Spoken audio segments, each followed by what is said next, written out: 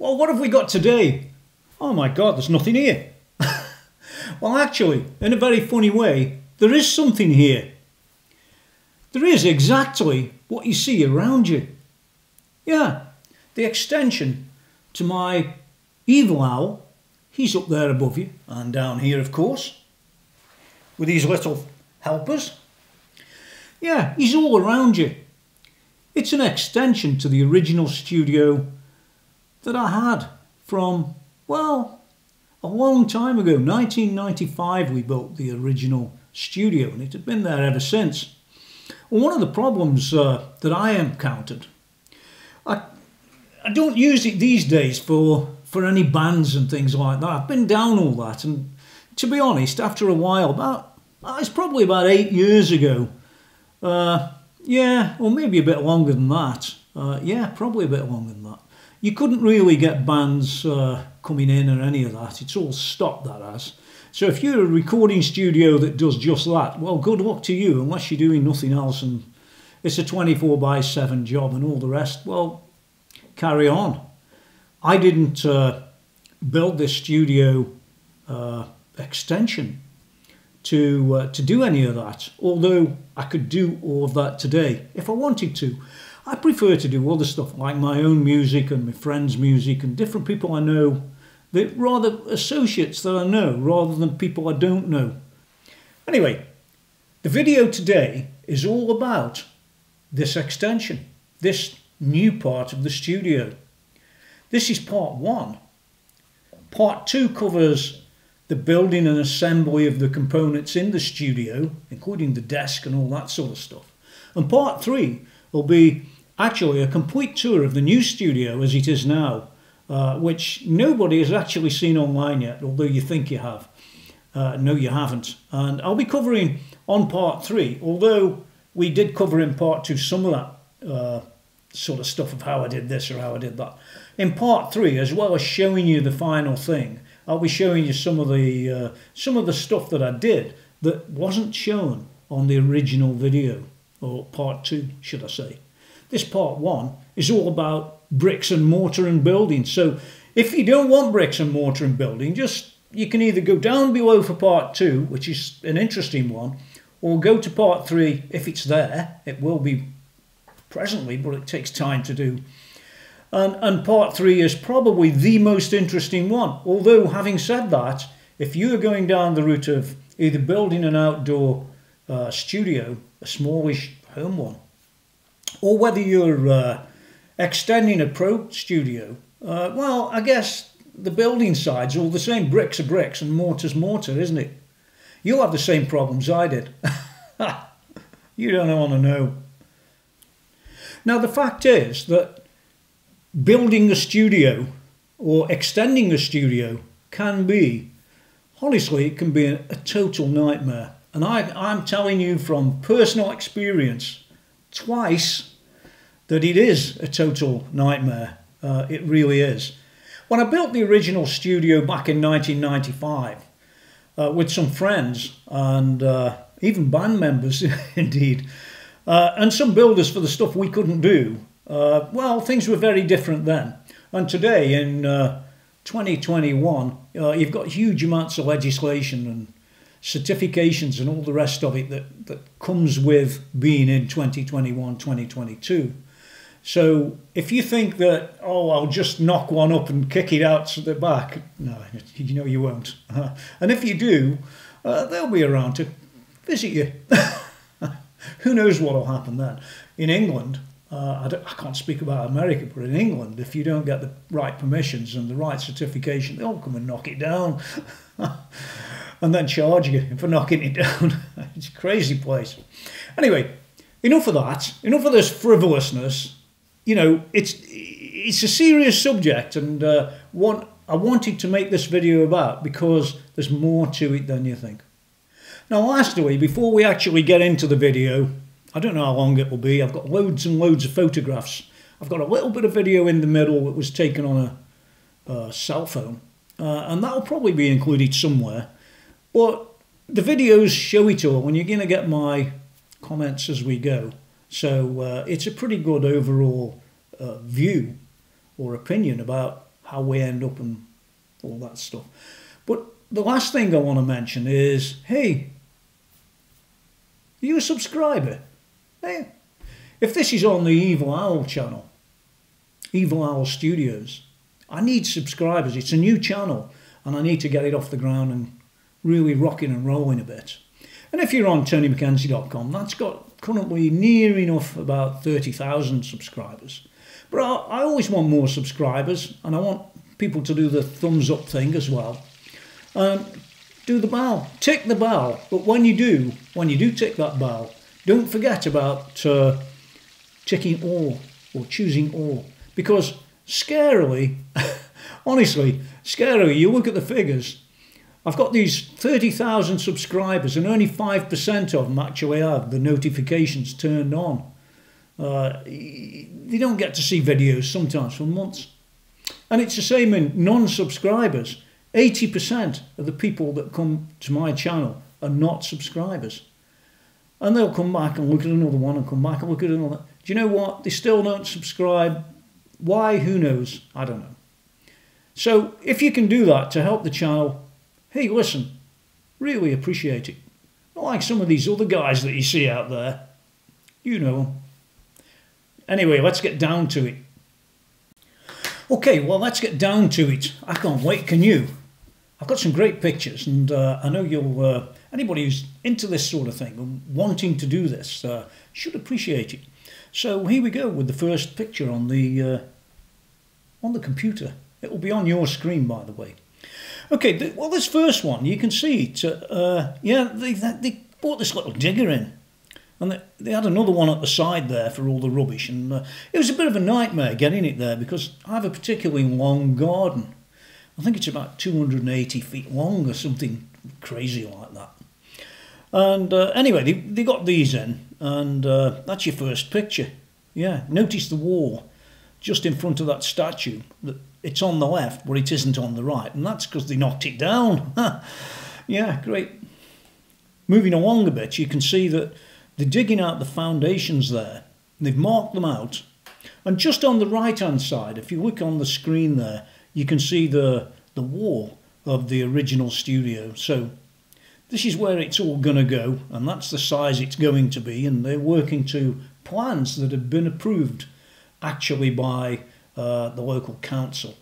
And that's a very important thing. You have to get proper plans, send them to the council, and they'll either approve them or they won't. Well, they approved mine anyway, and back in 1995 I got a letter from the council telling me at that time I didn't need planning permission, but these days you do. But this one here gives you some idea of the sort of depths that they're going to go to and that sort of thing. Let's just carry on forward. Okay, you can see they've dug out a trench. There's what's left of my wall on the left hand side.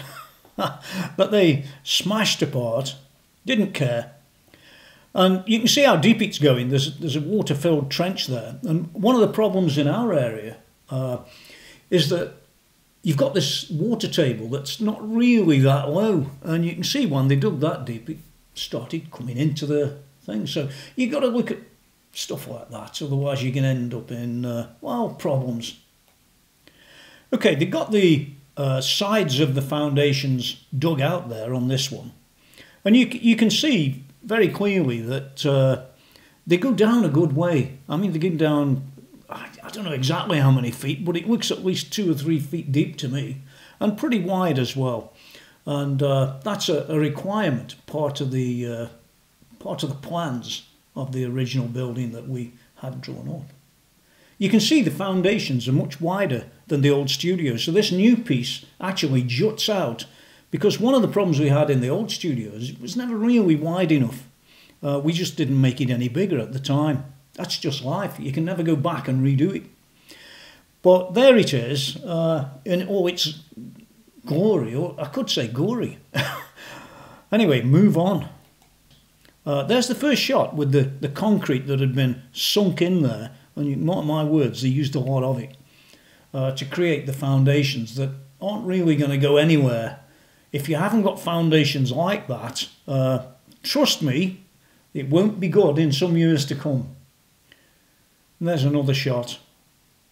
And that's from the other angle, looking at the old studio on the right there, and the digger and the rest. You can see that where the digger is, importantly, where I used to have grass, I now have nothing but concrete and cement.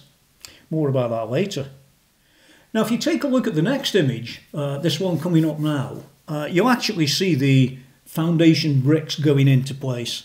Very important. You can see they did a pretty good job. Far more straighter than anything I could design or build. So there you have it. And if I move across to the next image, you'll see that, yeah, it came along very nicely. All very good. All good so far, right? Taking shape. And there's, I think, the last one on that. From a bit of a distance away. Now on this picture, you'll see that they've put this, it's like a protection against damp coming up through the floor. And it's essential, absolutely essential. It's also on the plans. And what the local councils do is they send an inspector along to come and have a look at what's going on different times. So they'll agree with the builder when they're going to come. Now I had to pay for that inspection. It cost, here in where I live, about £600 or about $800 or $900 for them to keep coming back and having a look at what the builder did, just to make sure the builder did do what he should. And I think it's well worth the money. Yeah, the builder doesn't move. When these guys come around, he makes sure he gets things right. And I think that's an important aspect. And this is once they've fitted the actual concrete for the actual floor over the top of the plastic. You can see it there. That's a side view. And you can see that very clearly it's, yeah, it's all good stuff. Now as you could see from the last shot, that they got the base in and they got the plastic in there to stop the damp coming up through the floor and all that stuff. And it was time to move on to start building with bricks and that sort of thing. So as you can see in this shot, they've got piles of bricks. The concrete's set. The plastic's there to stop the damp coming through. And they're all ready to start building, which is in fact what they did actually do. You can see different views of the bricks all stacked up ready to go. Yeah, there were a lot of bricks, that's all I can say. And you'll notice now that we've now got other bricks, or some people call them cinder brick. And they've been stacked up ready to be put inside the building, which is the inner core, if you will. That's how it's done in the UK. Don't know how it's done in the States, but that's a good example. There they are.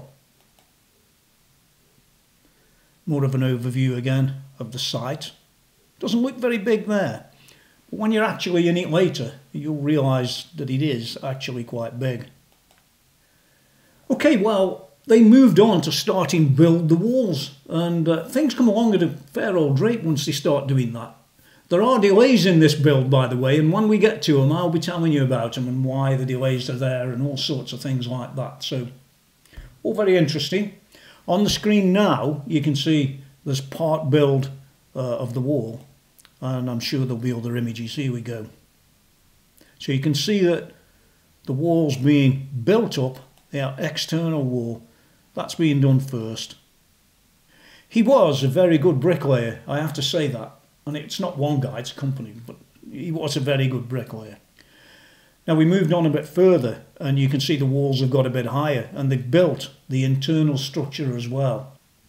You can see that it's coming along nicely. Let's move forward a bit. Yeah, from a side angle, you can see that the internal cinder brick, or breeze block they sometimes call it as well, is in there inside now, and yeah, very good. Another shot. And this is a shot of the back wall, the back end of the studio. Here's some more shots inside the studio. You can see them. Pretty good finish, really. If you look at this shot here, you can see that there's some of the materials that they used to put between walls and things like that. It's all very important at any time to keep the noise down absolutely as much as you can, but it's also important, you know, to keep the place warm when it gets cold in England. It does get pretty cold. It's not Canada though. That's the old studio there. And as you can see, they've started to tear the roof off and things like that. Now, some of you eagle-eyed guys might have noticed that I've got a little pond out there. And that pond in this area, it every year has lots of frogs and lots of tadpoles. And they sort of live around the area because it's got this high water table, like I said. And here's one of the local visitors. Yeah, here he is. He came wandering along onto my step, and I just thought I'd grab the camera and take a shot of him. What a beautiful frog it is too. Yeah, it'll probably turn into a prince one day. Or not. But there you are. There's the frog. Do bear in mind that everything that you're doing upsets the nature. Yeah, the frogs. I kept the pond there simply because that's where they live. That's where they come every year. It's where they breed and where they make lots of baby tadpoles that turn into frogs. It's always a consideration when you're building anything, so do bear that in mind, won't you? You wouldn't want frogs like that guy you just saw on the screen over there. Yeah, you wouldn't want him going anywhere. This next picture, this one here, is the wood for the roof. It's a flat roof. This next image shows you the other type of material that they use, and it's all sort of about 4 inches thick or more, and it's insulation for the building. So is sound going to get out? Well, not really. It's insulated better than the old studio that we built because we weren't really builders. But there it is. That's today's standard here in the UK. Well, there are other considerations as well. If you're building a studio from scratch, that's all well and good. That's fabulous. You'll have a great job. But if you're not building it from scratch and you've already got a building that's used as a studio, it's likely you'll have equipment in there. And part of the problem of making an extension to a studio is, listen, these builder types, you can't comprehend what they like. They're very good at putting bricks one on top of another, but they're not very good at anything else. And if you ask them, if you say to them, hey, listen, be careful with this, won't you? You might as well have gone in this side and come out this side, because they don't have a clue. They honestly don't have a clue. And this next photo on the screen right now is one of the pictures that I sort of started to cover stuff up at the start of before they put the holes in the wall and stuff like that in the original studio. And yeah, what a nightmare. Here's another picture of the same place. Now, it all ended up having to be moved around and messed around with just to get that outside. Okay, well, we've moved on with those pieces of wood I showed you earlier onto the roof, and they finally started to get the roof together. This image on the screen now, you can see the girders they've put in place. All very nice. Well, they seem to work. Well, the roof hasn't caved in yet, has it? Who knows what'll happen, but there it is. Have I got more shots of that? Yes, I have. Here's a few more shots of it. And some of the things they did. Here's a shot inside where they're dropping all the cabling down as well. And that's another thing, the electrical cabling. But we'll come back to that a little bit later. You might be very surprised at the aggravation that can cause. Honestly, you wouldn't believe me. Well, you will, because I'm going to show you. So there are the electrical drops all around after communication with the electrician. And that one in the middle, that's about 2 foot from the top, relates to where I later fitted a rack for the new extension. Okay, well, there are other problems, but I've sort of touched on them, but you won't have got it. I'm going to tell you anyway. You can see that around the edge of the new part of the studio, there's like a trench been dug. And the reason that trench is there is if you look at the wall itself on the studio, the new piece, you'll notice there's the sort of dark grey or black bricks, and then there's the normal coloured brown bricks higher up. Well, those lower bricks are designed to be, well, they don't let water in and they don't leak and things like that. So that trench basically is there to keep the ground below where the top of the grey bricks are. In fact, it has to be a few inches below does the ground. So they decided to build in a sort of, well, it's almost like a moat, isn't it? And one of the problems, there it is, being dug around, and it's to keep the ground below those grey bricks. That's so essential. And if you don't do that, and you do let the ground go above the grey bricks, well, first of all, that guy that comes from the council will, he'll stop you. But second of all, what you'll then have is damp inside the building. It's not a good idea at any time. It's absolutely essential. So that was the plan of what we did at the time. Okay, well, we were moving along and then it sort of slowed down a bit. Well, why did it slow down? Well, it slowed down because they couldn't get the roofer there instantly. Why they couldn't? Well, it wasn't managed properly on the building side of things. You know, you normally have a guy that's like a project manager. I don't know if you know this, but in England, if you were building something like that, you'd have a project manager, or you could project manage it yourself. But hey, listen, I'm not a builder, so I farmed it back to them, and silly me, advice, don't do it yourself, don't let them do it, get a proper project manager, and he'll kick their arses when they get it wrong. Or is it asses? Could be donkeys. Anyway, whatever, that's what happens. So you can see that picture on the screen now with the plastic over the top to stop the rain coming in while we wait for a builder. In any case, a little bit later, a week or so later, could have been a week, along came the roofer, and the roofer did the roof, and as you can see on that picture there, you can see there's a dark bit and a light bit on the right hand side. Now we got into a bit of an argy-bargy with this at one stage, and the argy-bargy was, your old roof, we can't put our new roof, our type of material, on that old roof. The only problem is that I'd had the old studio roof redone at a cost of thousands of pounds about 6 months before. So what they wanted to do initially was to rip it all off and do the lot. And I said, okay, well, get on with it then. And off they went, and they came back a day later and they said, no, we don't have to take the old one off. We can do this or we can do that. I thought, well, why tell me? But that's just life. This is the sort of problem that you get when you're doing these buildings, and you're no expert on building. This next picture is a shot of the inside. It shows you the roof inside the building. And as we move forward through these images, you can see where they ran the wires through the girders and all the rest. And that's my son having a look at it. And if he doesn't get on with it, you can mark my words, he'll tell them. He don't mess around. I argy-bargy sometimes, but he doesn't. Yeah, so there's the roof on it. And, well, it had its avenues of problems. It was solved eventually. And you can actually see on this image here the stuffing that they've put between those walls, the inner wall and the outer wall. Now here's an important little piece by way of an image.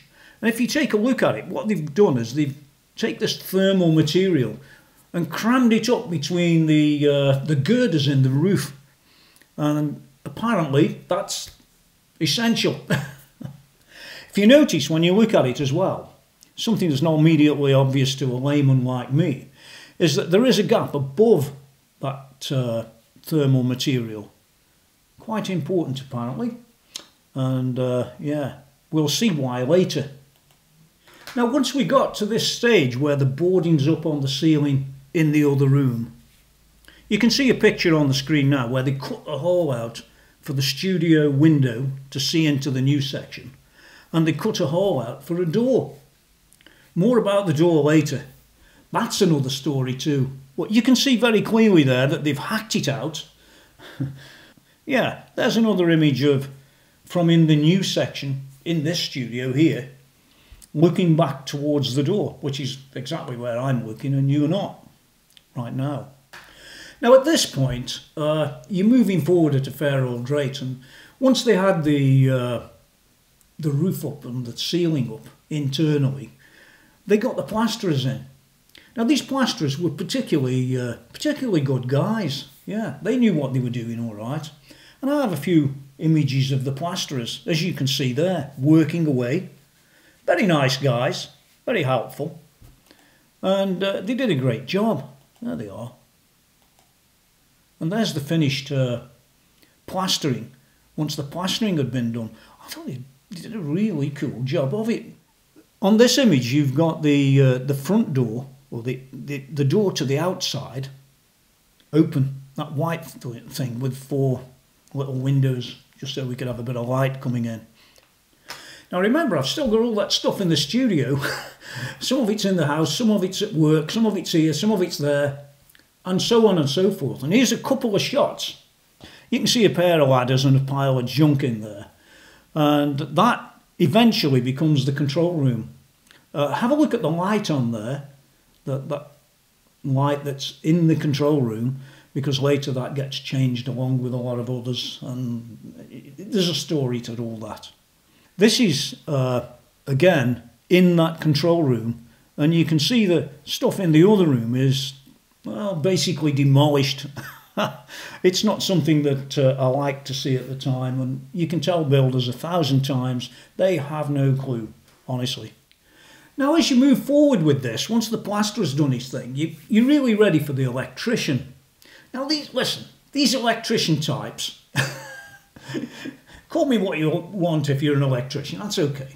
But these electrician types, they sort of argy-bargy around a bit, and that image there is where we're going to put a fuse box. Yeah, you'll see them later, but a fuse box. Now, there's an interesting bit with this fuse box, because this fuse box goes along up through the ceiling there and goes along to the old studio where there's another fuse box. And that fuse box goes out of the building, under the ground, into my garage, and along to, yeah, you've guessed it, another fuse box. Oh, where's it go from there? Well, it goes from the garage down under the ground, a fair bit of a way, into the main house and to, yeah, you've guessed it, another fuse box. So there's a bit of a trip with this wiring, and it can be a bit of a problem. Now this is the point where there was a problem. Yep, sure enough, what was happening was that the trips in the electrics kept tripping off. They were going on a trip. And it all came back to the electrician was saying, oh yeah, it's this one that goes underground between your garage and your house. It clearly has got a problem.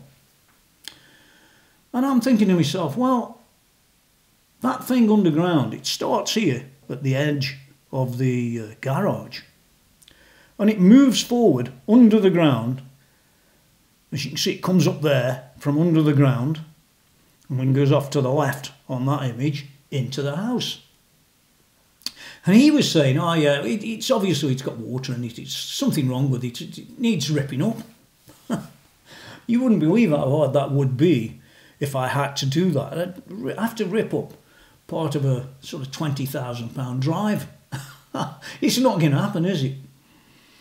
So we persevered a bit further, and it turned out that it wasn't the cabling between the house and the garage. It turned out to be something, well, different. From the garage, the cable then came out of the fuse box, I'll call it that, and went around the garage, down the wall, under the ground in a pipe that we'd fitted all them years ago, back in 1995, so we could get cables through into the actual studio, you know, for the power and the rest of it. And that came out into another fuse box just on that inside wall. and that cable had actually failed underground. Now it was the regular sort of cable, and it was in a tube that went underground, but when I took a look at it later, I could see that there was water in that tube under the ground. It had got in somehow. Well, after all them years, I'm not surprised with the water table being what it is.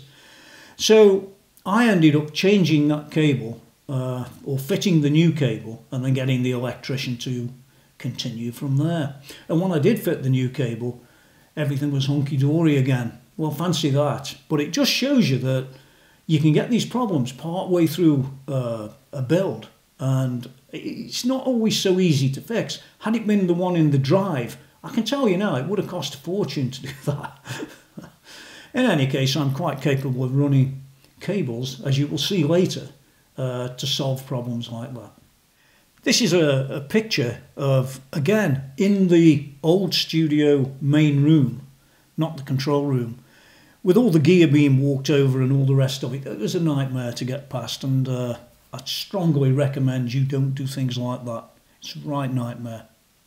But just before we do leave this picture, if you look at that Behringer speaker that's on the wall, you can see that there's some cabling there, and actually, if you look close enough, there's actually a fuse box, and that's where the cable goes that I had to run in from the garage. Now, once they got going with the internal side of things, they did move on at a fair rate. Well, they did for a while. And this is the first shot I took of the control room when it actually started to look a bit more like a control room again. Now, they'd actually boarded it up and done the window and all that stuff. And yeah, as you can see there, it was an improvement. Now, moving on to the next photograph. This was a photograph I took after, because I did the painting in this studio. So this wall behind me here is one of my pieces of work. And you can see it there. It started to look quite nice. And this was at a point where the electrician was still working. You notice on the left-hand side of the ceiling there is one lamp and nothing fitted to the right. But I'll come back to the electronics for sure. So what you're going to see next is an image of the control room after I'd painted it and done the necessary work, because they didn't, where I'd actually changed the ceiling lamp as well from the old tube types to a LED type. And indeed, the whole studio ended up with LED lights. Now, the original didn't really affect me too much unless somebody had got a Stratocaster. And then it was a little bit more difficult to record. But anyway, moving on, those were the new lights. Here's another angle.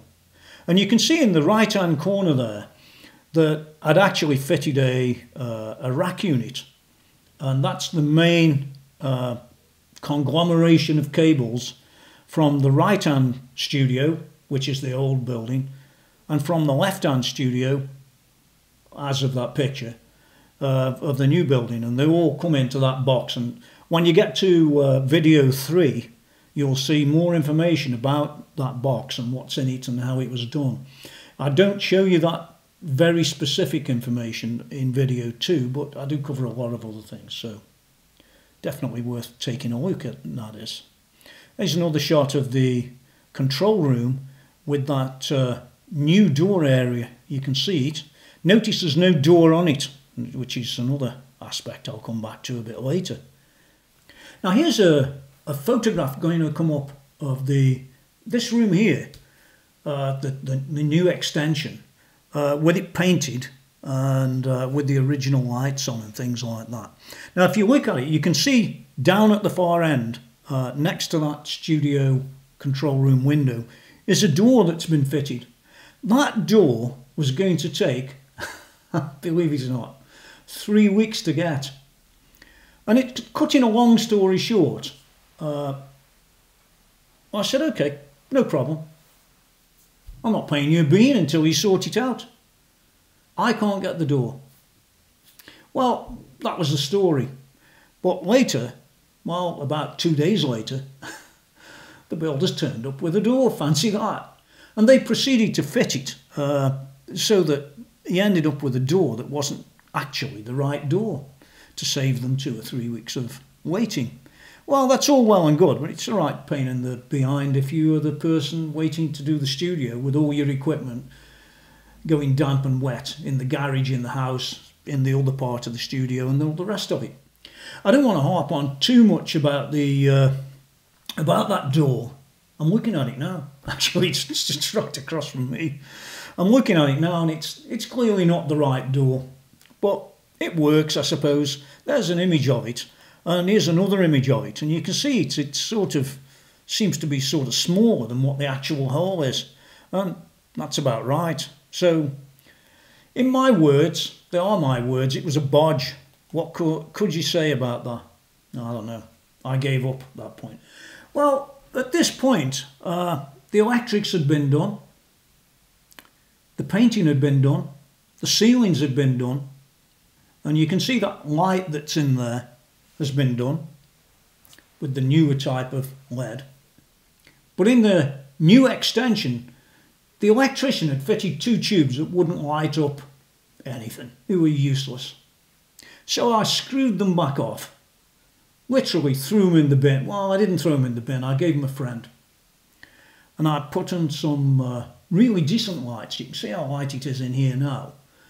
And these are LED lights, and they're really quite powerful. Which is what he should have done in the first place. He knew it was going to be used for photography, for video, for this, for that, for the other, and you want plenty of light around. And I ended up changing them out myself because they couldn't be arsed. Right, that's the lights done. Let's move on to one more picture. Well, just jog your mind. When the builder had finished, it was still like a tip. And yeah, let me come back up. So that's what I was left with when they went. Yeah. And then we had another problem. Now, I've got no images for this little section, and we're nearly at the end of the video, I have to say. But what happens once the electrics are all done, once everything's done, that guy from the council keeps coming back and checking out the building. And he decided that there wasn't enough cross airflow. Do you remember above that material they put in the ceiling, there was a gap? And you have to have an airflow over that, apparently. So they ended up modifying the ceiling from the outside to allow airflow, and then he was quite happy, except for one thing. He then said, "Where's the certificate for the electrics?" So I went back to the builder, and the builder got his electrician and a dog to come out, and they purportedly created the report, did the proper tests, used a thing called a mega that tests with 500 volts or more, 1000 volts I think, all the wiring to make sure it's of the standard it should be. So the builder eventually gave me the certificate, which I sent to the council, and the council laughed his socks off, said, "What's that?" Now here, listen, I know I look an idiot, but I've had a lot of experience with certifications for wiring in buildings, right? Just trust me, I have. And the certificate that he gave me to send to the council, I knew was a joke. It was a total joke, but I wanted the council to, well, to reject it rather than me. And that's exactly what the council did. He laughed at me and he said, "No, you need a proper certificate." So I went back to the builder, remember him? And the builder said, yeah. Oh, I'll get somebody. So 5 days later, bearing in mind you can't use the building until it's all been certified and signed off by the council. The council weren't signing anything. He came back to me and he said, "I can't find anybody to do this certification. What are you going to do?" I said, "What do you mean, what am I going to do?"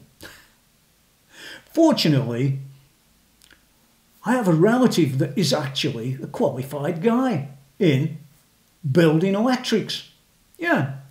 So I said to this builder, I said, "Well, I can get somebody to do it."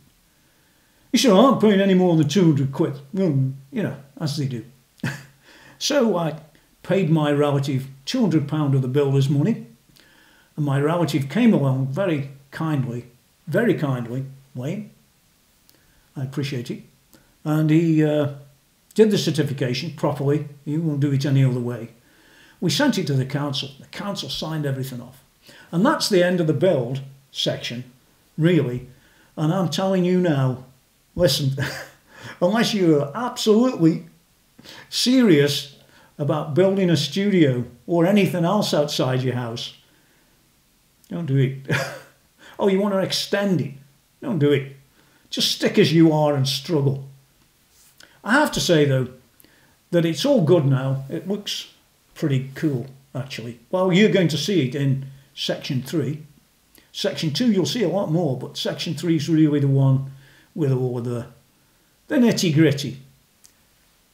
That's how we ended up.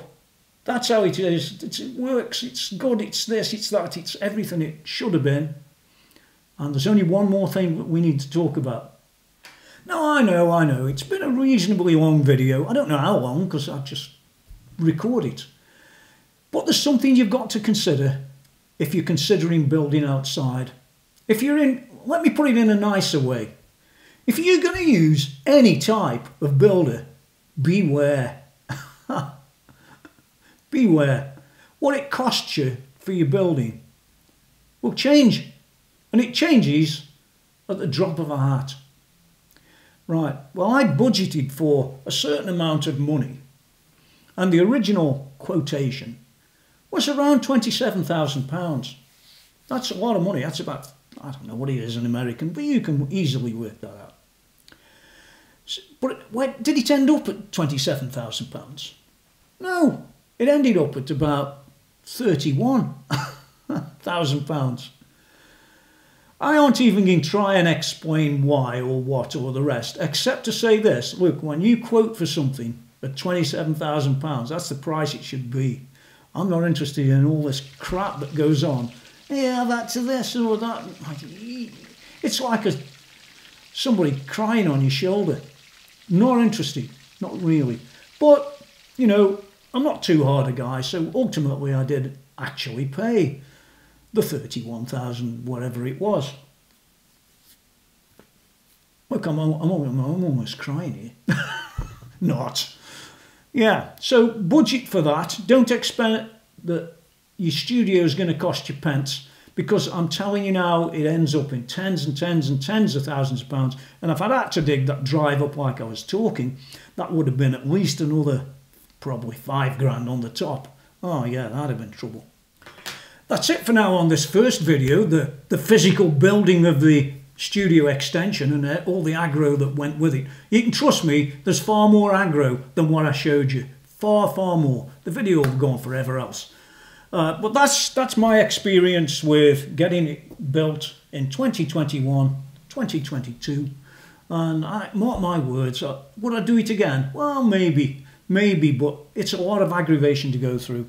Watch for video 2 that covers the building of the studio desk and moving all the stuff around and all the rest of it, and some cabling and all sorts of things. And then video 3 in the series gets you completely up to date today as the studio is and as it's working. Yeah, I'm sure you'll enjoy that. That's it for now. Get out of here. I don't want to see any more of you until video 2. Boom!